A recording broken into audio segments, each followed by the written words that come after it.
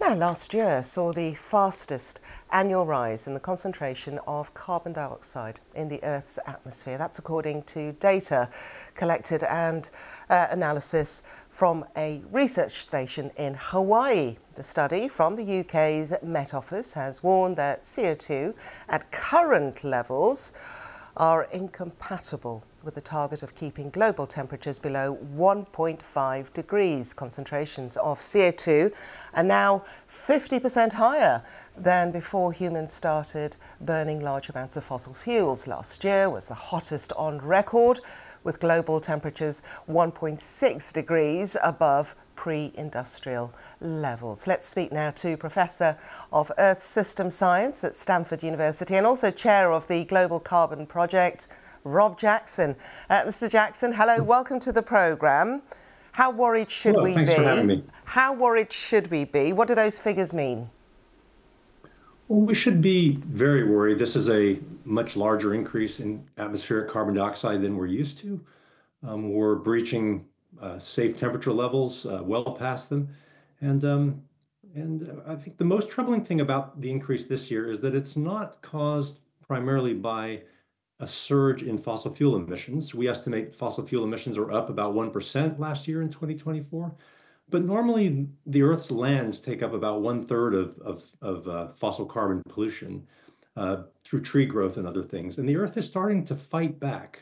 The El Nino last year meant thousands of additional fires in the Amazon, record droughts in the Amazon and elsewhere. Plants are not growing as fast, and we're seeing forest death in places. So the Earth is starting to rebel, if you will, and that's deeply troubling.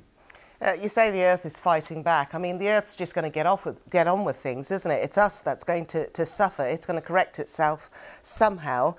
This figure of 1.6 degrees, I think it's accepted now, isn't it, that we're going to be heading above 2.5. That is the most realistic figure of a temperature rise that we'll be able to attain. Is that the agreed level? Well, I hope not. Certainly we are heading towards that now. We're not slowing down at 1.5. A couple decades ago, it would have been inconceivable that we would have so casually and cavalierly blown by the 1.5 C threshold where we are now, but we did. And we may do the same for 2.0 and head above 2.5, which is a deeply troubling world with sea level rise, ice melt, and extreme weather. We do not want to go there, but we just seem to be sort of whistling down the street, ignoring what's happening around us. Okay, so in terms of what is happening, why are we seeing this fastest rate of carbon dioxide entering the Earth's atmosphere?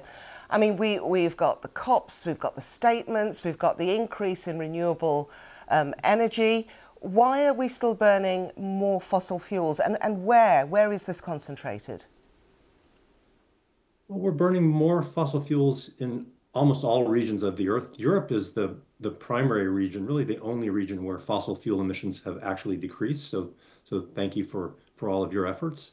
But elsewhere, we're burning more. One thing we're doing around the world is producing more and more energy. So we're building wind turbines and solar panels. But because there's so much extra demand for energy, that renewable infrastructure does not mean that we're taking fossil plants like natural gas and in some places coal offline, and we need to take fossil plants offline and replace them with clean energy.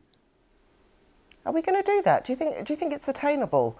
Because it looks as if man's development and what needs to be done to protect the Earth, I mean, they don't correspond at all. I mean, one of the latest concerns is that the growth of AI and the energy needed, of course, to cool those huge sources and the power that's needed to generate and all the processing, the energy that's needed there, where is this energy going to come from? Fossil fuel, isn't it? To some extent, there's a discussion here in the United States about extending the lifetimes of coal plants that were scheduled to be taken offline in the next few years because of so much extra demand for energy, partly coming from data centers and AI and things like that. We have an insatiable appetite for energy, and that appetite means we need renewables and nuclear, and we're still burning fossil fuels instead of reducing emissions. Okay. Professor Rob Jackson. I was about to get onto nuclear there, but I've run out of time. Thank you very much indeed. Thank you. Thank you.